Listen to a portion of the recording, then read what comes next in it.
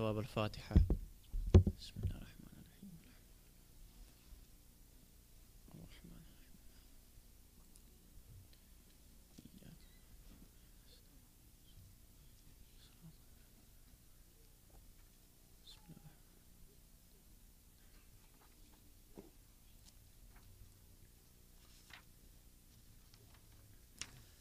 صلوا على محمد وآل محمد. اللهم صل على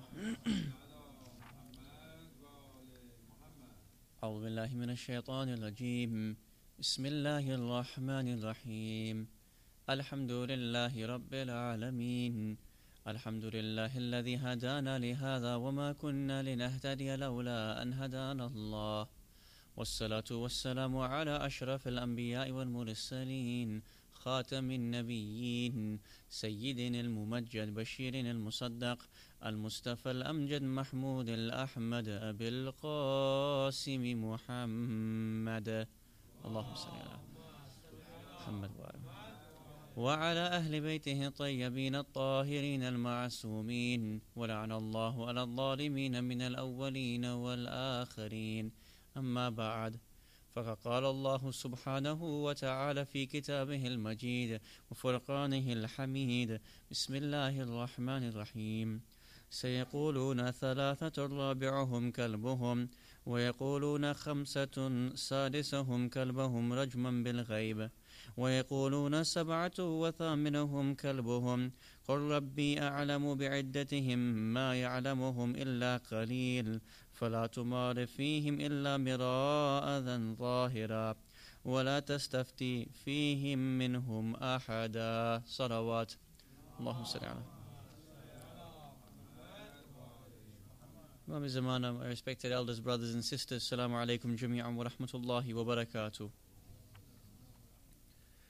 The verse that we have been quoting each night at the beginning of our majlis comes to us from the 18th chapter of the Holy Quran, Surah Al-Kahf, verse number 22, in which Allah subhanahu wa ta'ala discusses the number of people and the actual dog that is in the story of Surah Al-Kahf.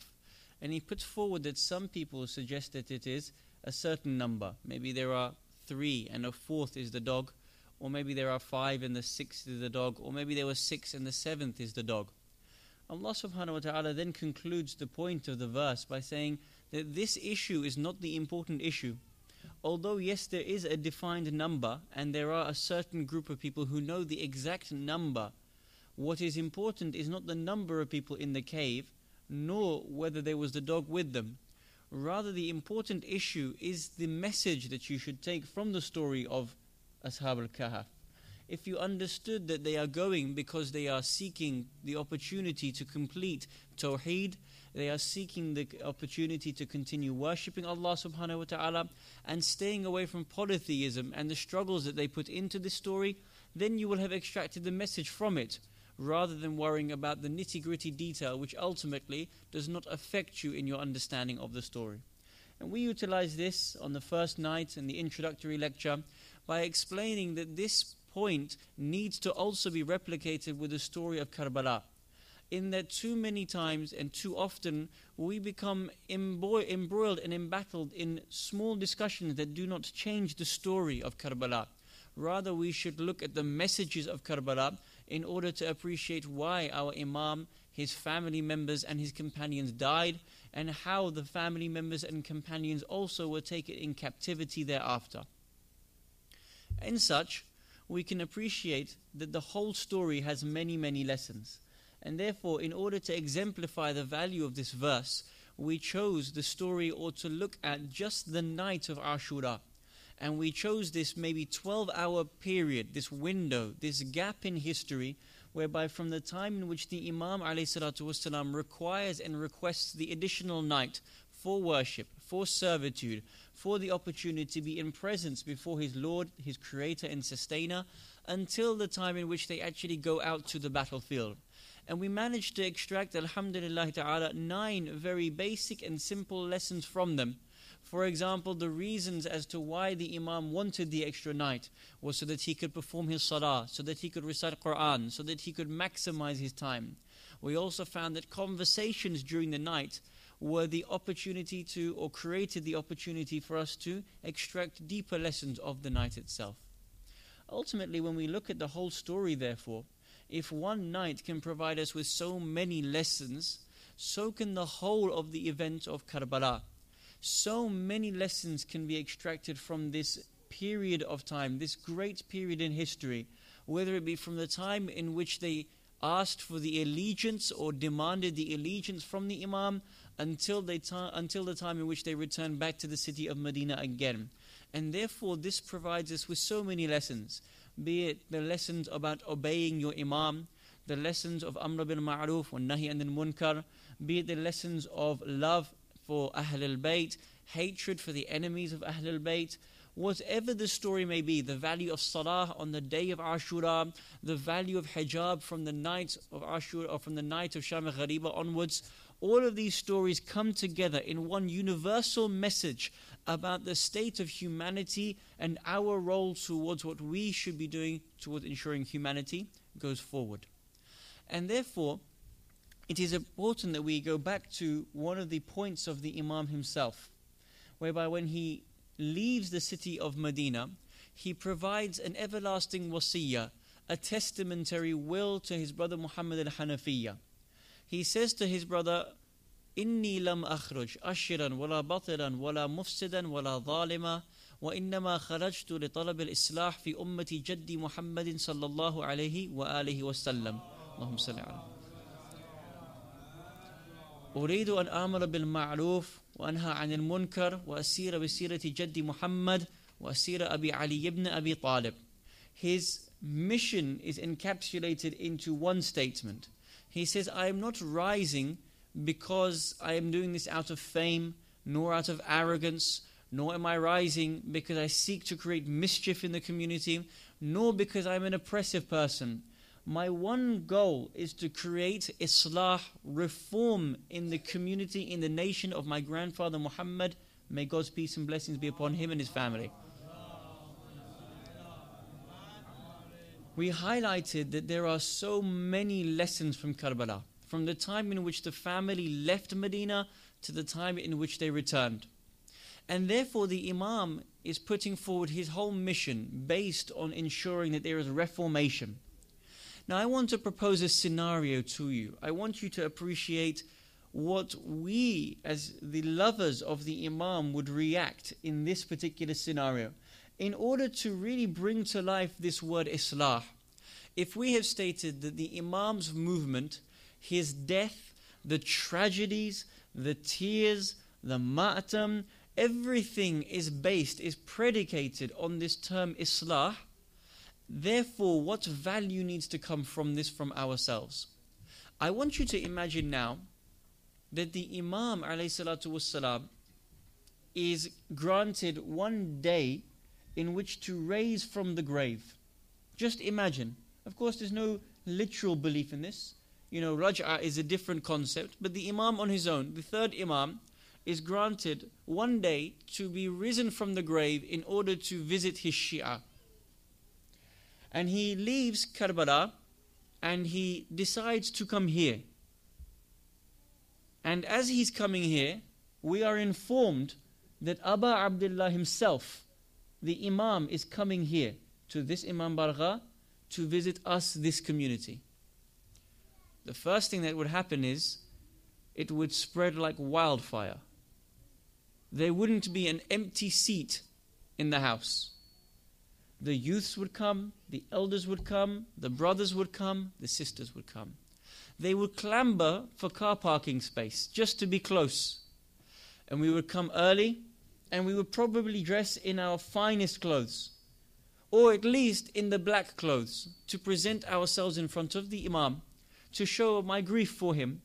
And we'd sit waiting with bated breath for our Imam to come, wondering what oceans of knowledge, what levels of treasures he would give to us. And so we're all sitting and we're waiting. And the master of the martyrs enters. And he comes and he walks through these doors, and all of us stand up out of reverence. We bow our heads in shame of who we are. We try to look at his face, and his face is glowing with nur. We want to come and grab his hand, to kiss his hand, and maybe throw ourselves underneath his feet so that we could just have the intercession from the dust underneath his feet. And he walks, and we all part. And he comes and he takes the mimbar, and he begins to extol Allah subhanahu wa ta'ala. He gives praise to him. And then he gives salutations to the Holy Prophet of Islam, and to his father, and to his mother, and to his brother. And now he comes to deliver a sermon. And he sits. What would he say? He would say that indeed, just as though there is corruption in the 61st year of Hijrah, there is corruption today. Just as though there was Yazid, there are many more Yazids today. Just as though there was Ubaidullah ibn Ziyad, there are many more Ubaidullah ibn Ziyads today. Just as though there was Umar ibn Sa'ad, who was the leader of the armies who were oppressing, there are many Umar ibn Sa'ads today. And therefore, I again want to go to war. Scenario. I'm posing a scenario. Again, I want to go to war. We want to go to war with the Yazids of today. And we want to go to war with the Umar ibn Sa'ads of today. And the whole of the community is sitting here. Which person would not stand up and give allegiance to Aba Abdullah? Which youth would not say, take the toys from my room. I have a Scrabble game. Take it, we will sell it in order to raise funds so we can have this challenge against evil. Which elder of the community would not say, I have been saving in order to give as an inheritance for my family, but here, take it because I want to come in fight in order of your way. Which person would not give everything for the sake of Aba Abdullah? The interesting thing is, although we all know, and in no doubt we admit that there would not be a single one of us here that would not give everything in the way of Aba Abdullah, he is not asking for that. He is not asking for us to give that in his way. There are many Yazids of today, and there are many Umar ibn Sa'adins of today, but there are as many of us more indeed out there available to fight against the Yazids of today. The same way that there was corruption then, there is corruption today. But the same way there was goodness then, there is also goodness today. And the Imam is not asking for this. He's not asking for us to raise the sword. He's not asking for us to go forward into the battlefield like he asked his companions. He's asking for one thing and one thing only, and that was Islah, reformation. He did not ask for anything else. And if he was sitting on this mimbar, I would dare say that he would again reiterate his statement. إِنِّي لَمْ أَخْرُجْ أَشِرًا وَلَا بَطِرًا وَلَا مُفْسِدًا وَلَا ظَالِمًا وَإِنَّمَا خَرَجْتُ لِطَلَبِ الْإِصْلَاحِ فِي أُمَّتِي جَدِّ مُحَمَّدٍ. I have not risen because I seek fame. I am already Aba Abdullah. I am not rising because I am arrogant. I am Sayyidai Shababi Ahlul Jannah. What the heavens have already given me is nothing compared to what the earth can give me. I'm not rising because I'm creating mischief in the community. There is already mischief in the community. I am trying to end the mischief. And I'm not rising because I'm an oppressor. No, I am rising so I can bring about reformation in the community of my grandfather Muhammad, peace and blessings be upon him. That's what he wants from us. That one single goal. That is what he wants from us. And therefore, for many people in the community, for many, many people in the community, now that the 12th night of Muharram has come, everything has finished. Muharram is coming, Muharram will go. Ashura has approached, Sham Ghariba has passed, it is finishing. For many people, the 12th night of Muharram signifies the end of the story. Whereas in your hearts and in your minds, brothers and sisters, from tonight, the story should just be beginning. You know, in other communities around the world, they say that the beginning of the new year is the chance to have your New Year's resolutions. That what happens, the 1st of January comes and you want to give up something. Maybe I will give up smoking. Maybe I will become healthier. Maybe I will start reading more. Whatever it may be. The Imam is giving us that opportunity similarly from the beginning of the new year. He is saying to us, I want this reformation from you.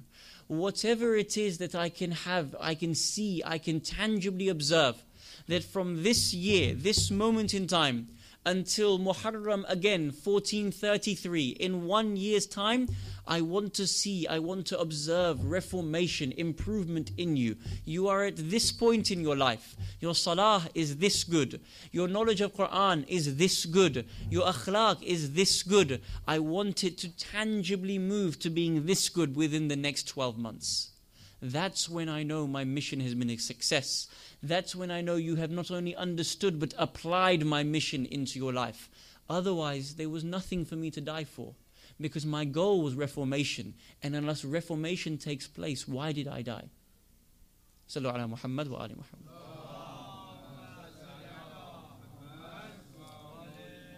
And therefore, my dear respected brothers and sisters, as much as for my own heart, I would like to present maybe 3 very simple stages in which we can make this reformation. No matter what age, no matter what level of spirituality, no matter what level of knowledge, these 3 principles are universal principles. The scholars of the highest spiritual order also recommend these 3 principles in all of their books when they mention the movements, when they mention spiritual reformation, when they mention progress from point A to point B. And therefore we would like to present these to you as well. The first one is in regards to knowledge of where I stand in my actions. When it comes to understanding where I stand in actions, I mentioned just a few points in example. If I am here in my salah, and I am here in my Quran, and I am here in my akhlaq, I need to have knowledge of where I stand. You see, although we have been blessed with many speakers and madrasas and many books, some of us still need to ensure that the fundamentals are absolutely correct. Be it the performance of my wudu, the performance of my salah, be it the very basis of my recitation of Quran. These are the basics of where we need to move to. And therefore, understanding where I am today in my own personal spirituality has to be the starting point of my goal for progression, my goal for reformation. We have all heard the statement, don't run before you can walk. Why is this not applied into our own spirituality? And maybe if I just have a bit of observation as to where I am in my own day-to-day actions, what is it that I talk about? What is it that I look at? What is it that I hear? The very basics of my day-to-day actions, then maybe I can begin to move forward. There is an interesting incident that took place. I dare say that we have all heard of the grand scholar Ayatollah al-Udama Muhammad Taqi Bahjat. May Allah bless his soul.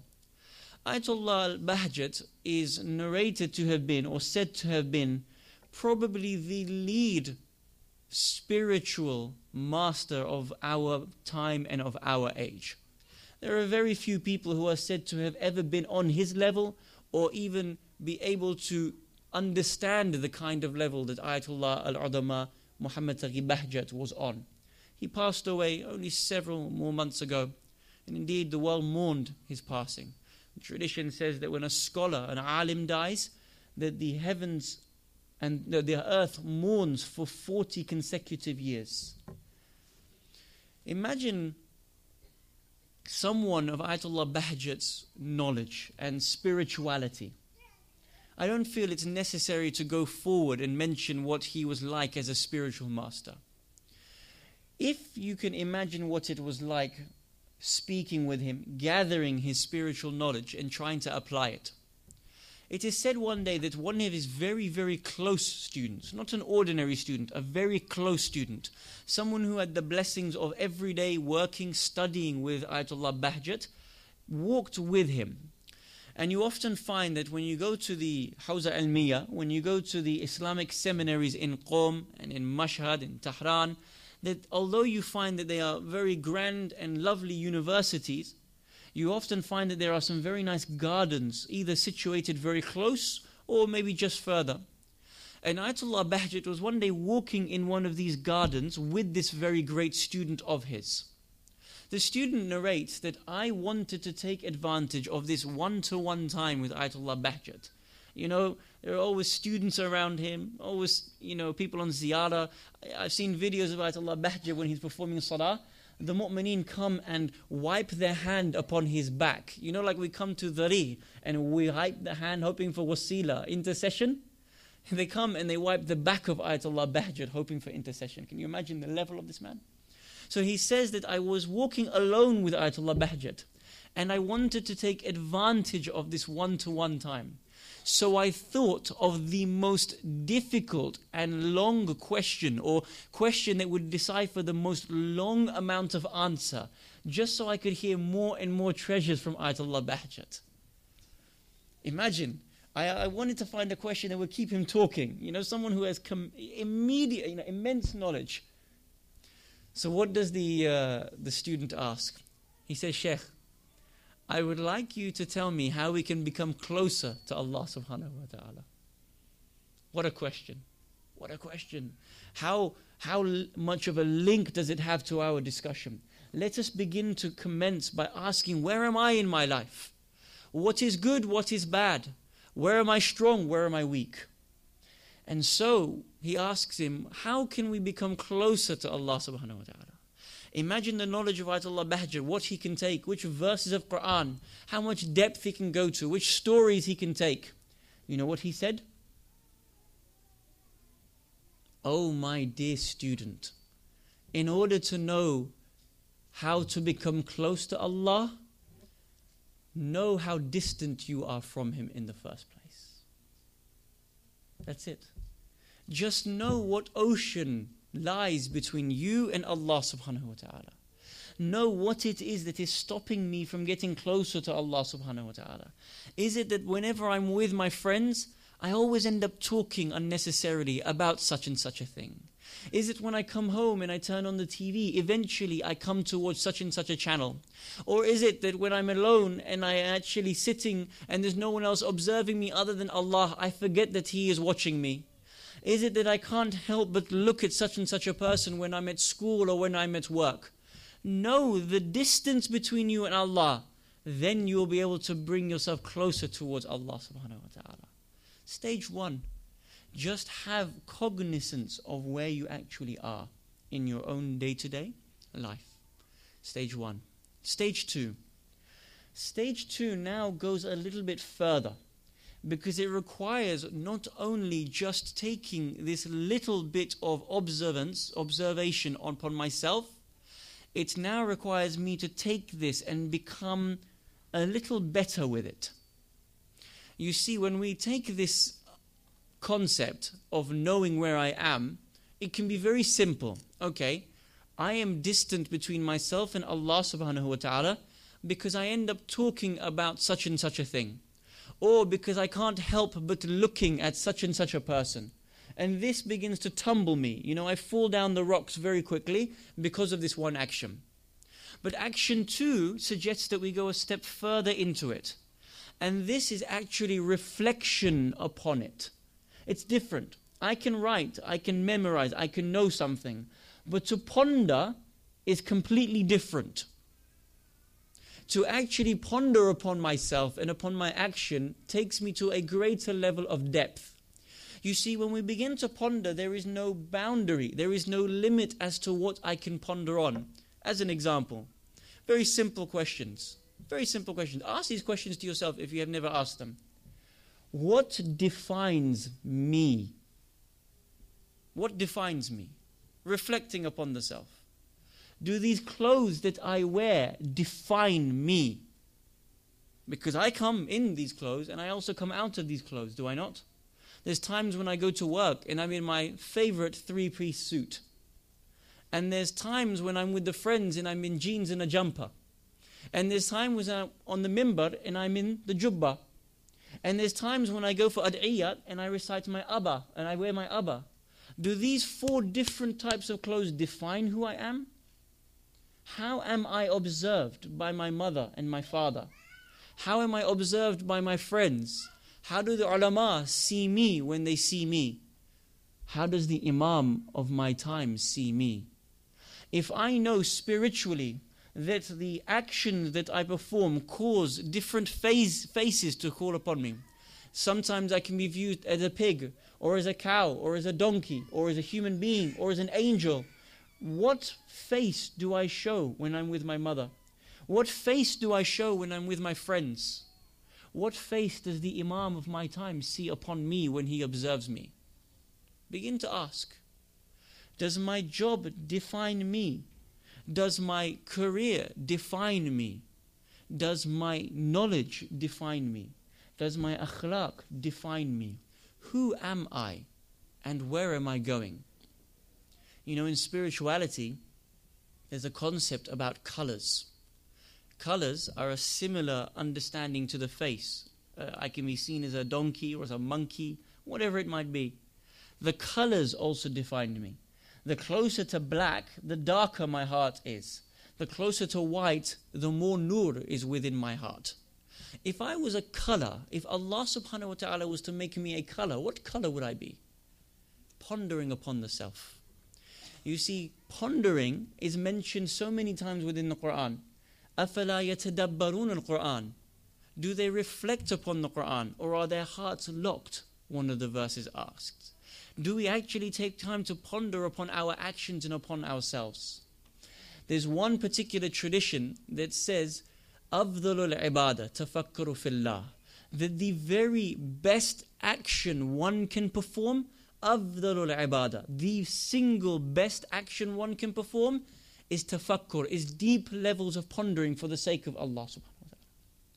There's an interesting tradition, and maybe you've heard this about the value of performing tadabbur, that there's different kinds of rewards. Have you ever come across the tradition that says to reflect for 1 hour, you get the equivalent of 1 year's worth of worship? Have you come across this? Another one says to reflect for 1 hour, you get 7 years worth of ibadah as a reward. And there's another tradition that says that if you reflect for 1 hour, you get 70 years worth of reward. Have you come across these three traditions? There's an interesting one in which one of the companions of Rasulullah Muhammad sallallahu alayhi wa sallam,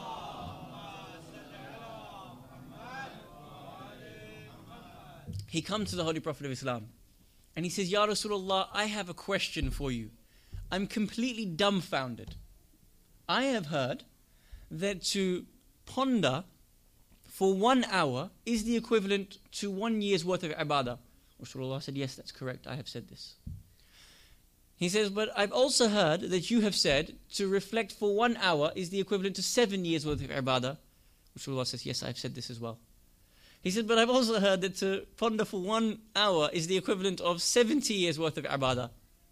He says, yes, I've said this as well. He says, this is my problem. I'm really confused. You have said that the action for 1 hour is the equivalent to 3 different kinds of rewards. Can you explain to me how one action can have 3 levels of reward? He says, no problem. Come with me. He goes to the first companion and he says, what have you heard from me? Ya Rasulullah, peace be upon you. I have heard from your mouth that to ponder for 1 hour is the equivalent to 1 year's worth of worship. He says to the companion, he says, why is this? He says, Ya Rasulullah, the reason as to why this is because we reflect upon Allah subhanahu wa ta'ala. Rasulullah turns to the first companion, the one who asks him the question. He says, this is right. When you reflect upon Allah subhanahu wa ta'ala for 1 hour, it is the equivalent to 1 year's worth of ibadah. Come, let's go to the second companion. So he takes the questioner, he takes him to the second companion. Assalamu alaikum, alaikum salam ya Rasulullah. What have you heard from me in regards to reflection? He says, in regards to reflection, Ya Rasulullah, I heard from you that for 1 hour is the equivalent to 7 years worth of worship. Why? He says, because you reflect upon death. What happens at the time of death? What happens in barzakh? What happens in the hereafter? Rasulullah turns to the question and said, see, 1 hour's worth of reflection, when this kind of reflection is performed, that's the equivalent to 7 years worth of ibadah. Come, let's go to the third companion. And he takes him towards the third companion. Assalamu alaikum, alaikum salam ya Rasulullah. He says, what have you heard from me in regards to reflection? Ya Rasulullah, I have heard that 1 hour of reflection is the equivalent to 70 years worth of ibadah. Rasulullah says, why have I said this? He said, it's because you reflect upon your role in society. How it is that you are letting society down, and how you can improve yourself towards helping society reach a higher station. Rasulullah says to the questioner, that's why you get 70 years worth of ibadah. Because when you don't look at yourself as an individual, but you begin to understand what you can do to take your level of reflection into action for the benefit of everyone around you. That's why you get 1 to 70. There was a scholar who actually put an addendum, he put an addition to this point on the hadith. He said, why 70? Okay, 1 hour is equivalent to 1. 1 hour is equivalent to 7. Why is 1 hour's worth of reflection equivalent to 70 years worth of ibadah? He says to understand this, you need to have it explained by another tradition of Rasulullah. Rasulullah is narrated to have said, my community lives to the average age of between 60 and 70 years old. Therefore, if you say 70 years is how long I'm going to live, it's this reward. Because it makes you realize that 1 hour worth of reflection can change your whole life. It is the equivalent of having changed your entire life. So that when you die at 70 years, your whole life has been changed. That's why the equivalent from 1 hour to 70 years worth of worship. 1 hour's worth of reflection can change my whole life. So that 70 years when I die, when my soul is taken back, it has been a worthwhile life for me before Allah subhanahu wa ta'ala. Reflection, complete pondering. And therefore, as we stated, when I reflect that yes, my eye always gets caught towards such and such, or that what I'm talking about always happens to fall down when I'm with such and such. It's no longer just recognizing that's the problem. It's actually reflecting upon the depth of it. In what circumstance do I speak illegitimately? In what circumstance do I look at? Is it certain types of friends that when I'm with them, that's when I speak illegitimate? But when I'm with other kinds of friends, I speak good deeds. When I'm with certain kinds of friends, I end up going to such and such a house or to such and such a place. That's why I need to make sure I don't stand with them anymore. But when I'm with such and such a friend, I do good. We go to the mosque, we go and sit together, we talk together, we go to the mall, but we only talk good towards each other. Whatever it may be, now it becomes reflection upon the action. This is why I go towards the bad, and this is why I go towards the good, and therefore I now actually know what I need to do to ensure that I no longer to go towards the bad. There's one thing knowing the distance, but there's another thing actually putting a plan in place through that reflection. And therefore this is where we need to come to the second stage, actually deciphering a very clear goal, a clear path. I know now what causes me harm and what causes me good. I will now separate myself from the haram towards the good. Stage 2. Stage 3. Remember, these are all simple stages. Very simple stages. A child could have understood these stages. But it's the knowledge in application that makes a difference to our life. And therefore, stage 3 is now taking this level of reflection to a whole new level. And this level is about taking self-account of ourselves at all times. Self-account at all times. You see, it's interesting. We know that there is going to be a day of accounting. And therefore, we appreciate there will be one time when I will have to present my book of deeds before Allah subhanahu wa ta'ala. And He will judge me. And He will say, you did this and you did that. Why did you do this and why did you do that? But the problem is, at that point it will be too late. Time will have gone, and at that point judgment will come, and either I'm going here or I'm going there. The question is, if I know that this self-accounting causes regret, if I know taking the time out to actually reflect upon my day will cause regret, the question is, why do I not do it during my own day? Why is it that I don't take self-accounting at the end of every day to ensure that I am improving myself? You find that there are scholars of spirituality that say the end of every day must, look at the words, the end of every day must include self-accounting. Sit on the bed, put the pillow up, prop yourself up, or sit on the musalla and take 5 minutes to just go through the day. When I woke up, did I wake up on time for Fajr? Or did I wake up late for Fajr? When I came downstairs and I saw the wife or the child or my dad and my mum, did I greet them or did I not greet them? Did I get angry with them in the morning? And did I leave the house angry? Why did we fight? Did I leave the house having kissed my daughter goodbye this morning? When I got to work, the first thing I did was look at such and such a person. Or the first thing I did was to thank Allah subhanahu wa ta'ala for having a job during such a difficult economic time. When I came home, did I pray my Salat al-Maghrib and Isha on time? Or did I decide to watch a couple of hours of TV, relax myself and then go recite Salat al-Maghrib and Isha? Self-accounting of the day. Because when you get to this point, you begin to appreciate yourself as yourself. You begin to write a column, good, bad, positive, negative, beautiful, ugly. These are the list of things that I've done. Alhamdulillah Rabbil Alameen.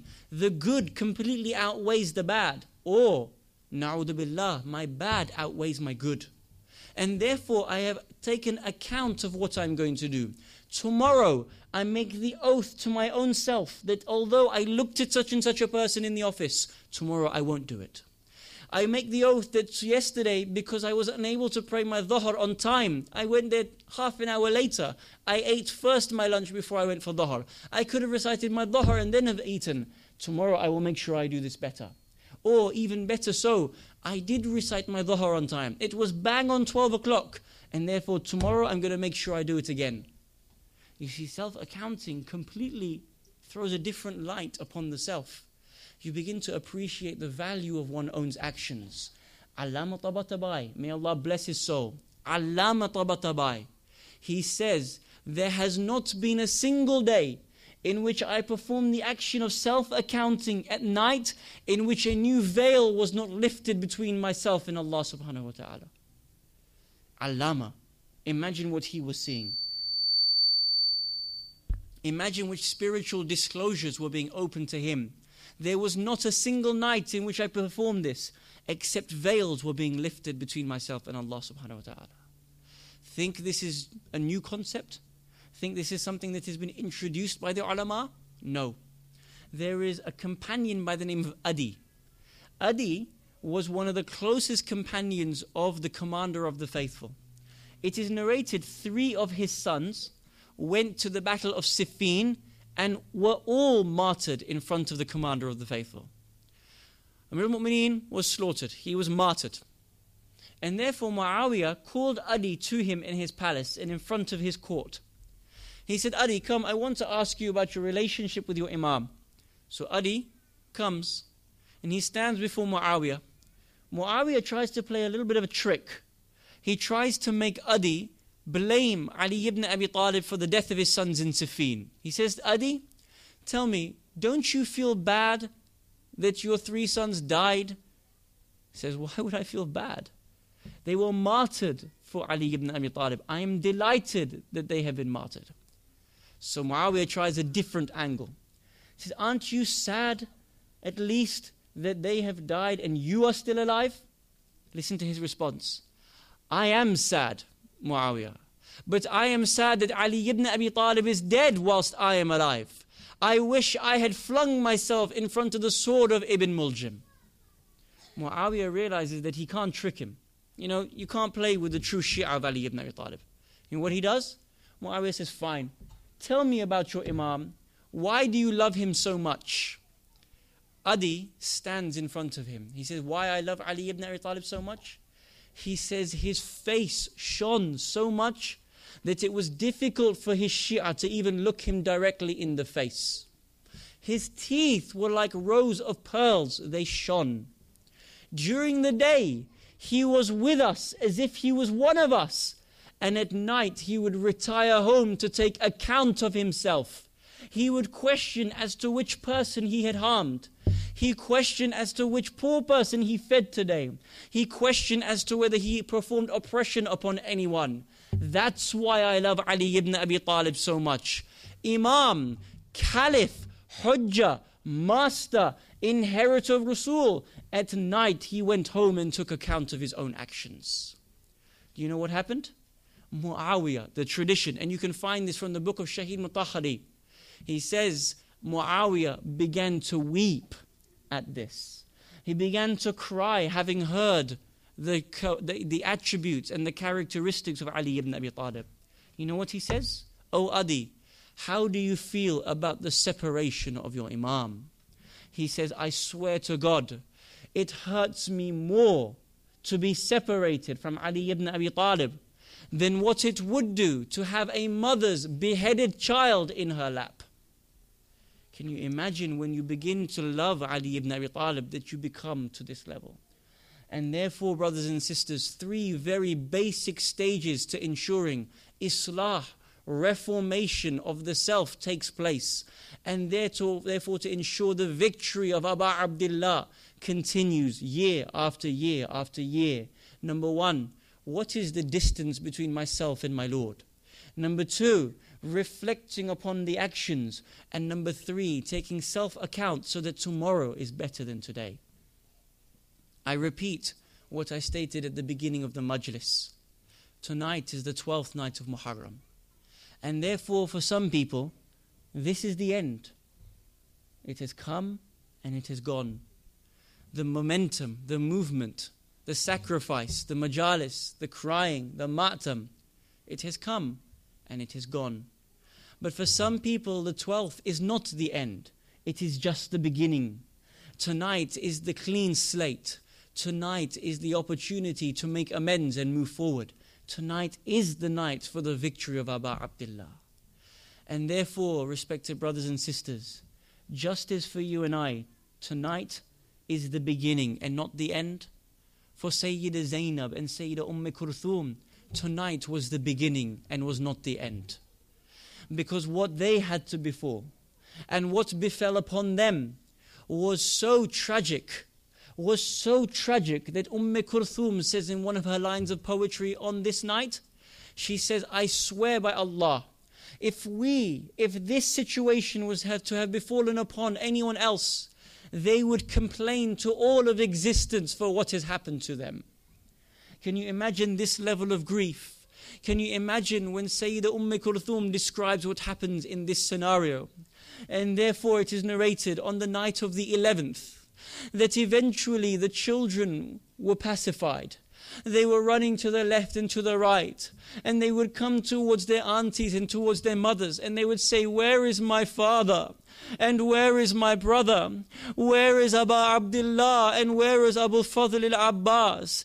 And they would all have to come and reconcile. And they would have to come and say to them that they are no longer. Their bodies are left upon the plains of Karbala. It is narrated that after these few minutes, eventually Sayyida Zainab managed to get a few minutes of sleep. And in these few minutes of sleep, she was awoken by a rider coming towards her.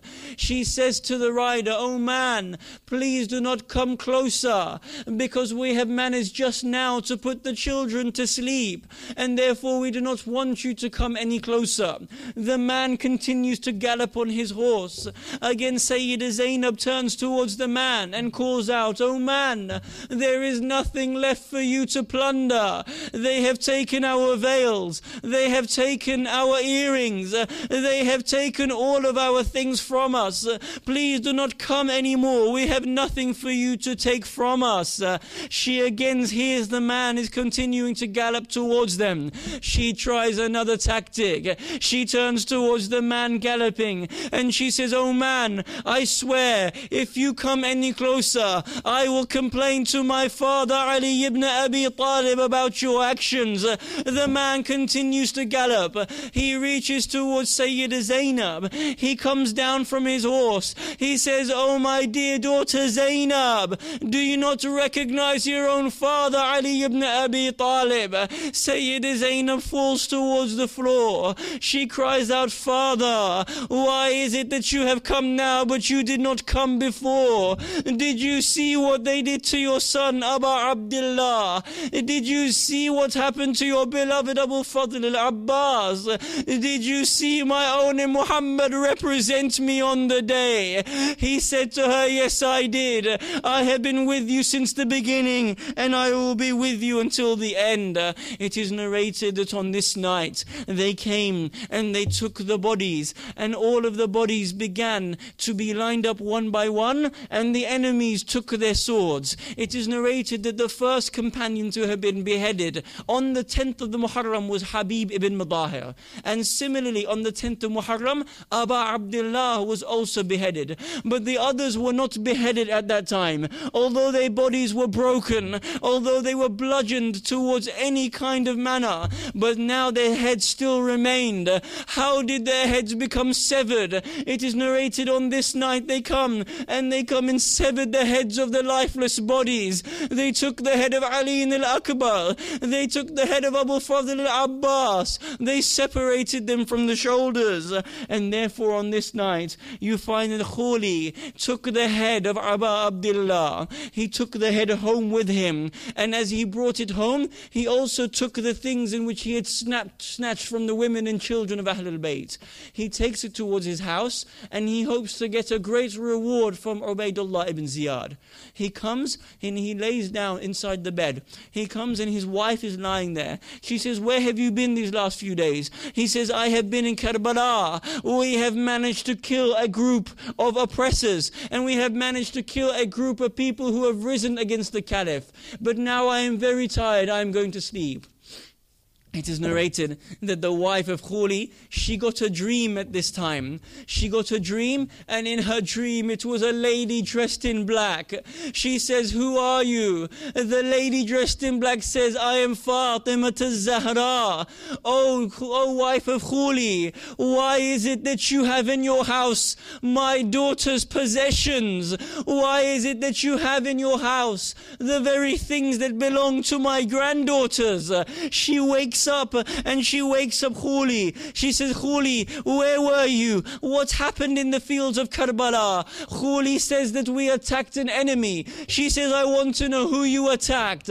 He said to her, my wife, it was Hussein, the son of Fatima, that was there. We killed them all, and then we attacked the tents. We burnt the tents, and we took everything from them. What did you take? He says, I took this pair of earrings from one young daughter by the name of Sukaina. She says, what happened when you took the earrings?